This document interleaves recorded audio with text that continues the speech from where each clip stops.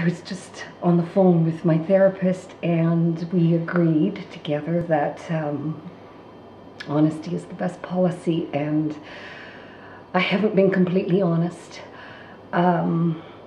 More error of omission.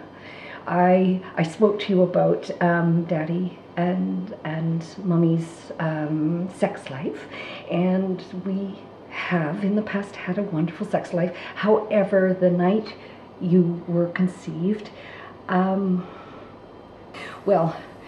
it wasn't your father's sperm or his penis. I was angry with your father, and he had been emotionally unavailable to me for, about 24 hours. I responded in a very immature